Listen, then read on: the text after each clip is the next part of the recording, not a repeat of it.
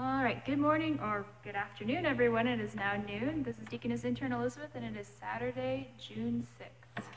And it's Pastor Bramick, and we are here for your morning devotions, your afternoon devotions today. And we're doing the noon devotion in Lutheran Service Book on page 296. Let's begin with the invocation. In the name of the Father, and of the Son, and of the Holy Spirit. Amen. Listen to my prayer, O God. Do not ignore my plea. Hear me and answer me. Evening, morning, and noon. I cried out in distress, and he hears my voice. Cast your cares on the Lord, and he will sustain you.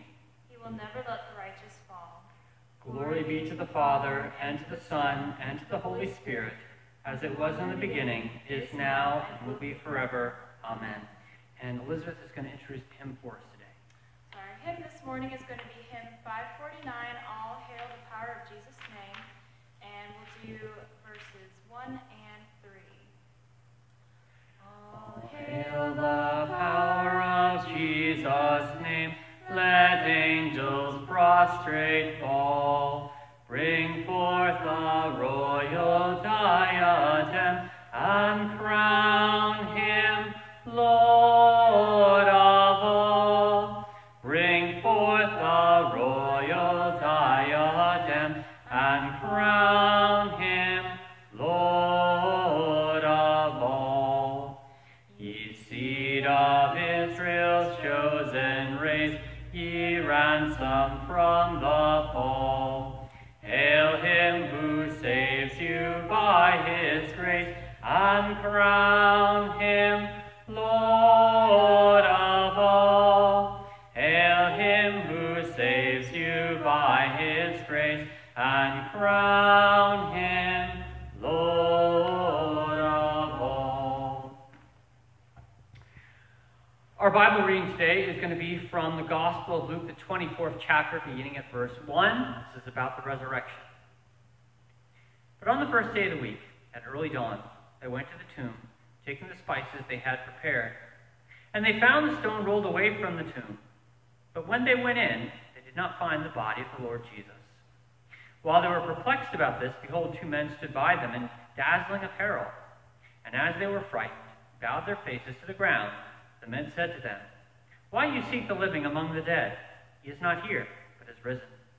Remember how he told you while he was still in Galilee, that the Son of Man must be delivered into the hands of sinful men, and be crucified, and on the third day rise. And they remembered his words. And returning from the tomb, they told all these things to the 11, and to all the rest. So this is obviously one of the most important stories in the gospel reading, and goes right up there with the crucifixion, that Jesus is raised from the dead, showing that death no longer has mastery over him, and also proclaiming that God the Father accepted his sacrifice for sin as payment, so that all who believe in Jesus now have the blessings of forgiveness, life everlasting, and salvation. So resurrection proclaims so many important and wonderful truths for us as Christians that we too will one day rise from the dead. It'll be a bodily resurrection, that our bodies, our flesh, have value to God, and it's not just our souls or spirits, but that the physical flesh is resurrected and also will be eternal. So that resurrection is an important cornerstone of the Christian faith, one that proclaims the essence of Christianity and also shares the blessings of forgiveness. So we continue now back in your hymnal with our noon devotion on page 296. O Lord, have mercy upon us. O Christ, have mercy upon us. O Lord, have mercy upon us. Our Father, who art in heaven, hallowed be thy name. Thy kingdom come, thy will be done, on earth as it is in heaven. Give us this day our daily bread, and forgive us our trespasses, as we forgive those who trespass against us. And lead us not into temptation, but deliver us from evil. For thine is the kingdom, and the power, and the glory, forever and ever. Amen. Blessed Lord Jesus Christ, on this hour you hung upon the cross, stretching out your loving arms to embrace the world in your death. Grant that all people of the earth may look to you and see their salvation. For your mercy's sake we pray. Amen. Let us bless the Lord. Thanks be to God. Thanks indeed. And Elizabeth, what announcements do you have for us this morning? All right. Well, this evening we will have our young adults gathering through Zoom, and I believe this will be our last gathering online, and we will try to meet in person maybe once a month from now on. But that's tonight, 6:30 through Zoom. And then tomorrow we have Sunday school. Our younger children will be meeting at 9:15 through Zoom and 9:45 for the youth Sunday school. And if you're here in person, stop by at any time and we will get you into Sunday school.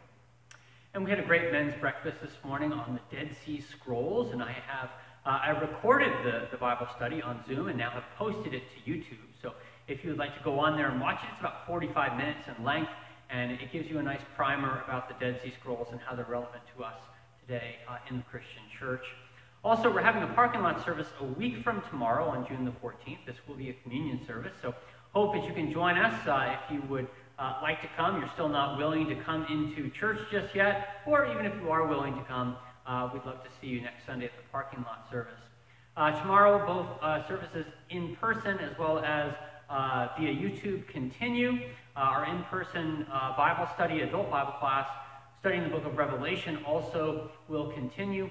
We hope that you can join us and continue to grow in your faith in Christ as we continue to proclaim him to the nations. The Lord bless your day.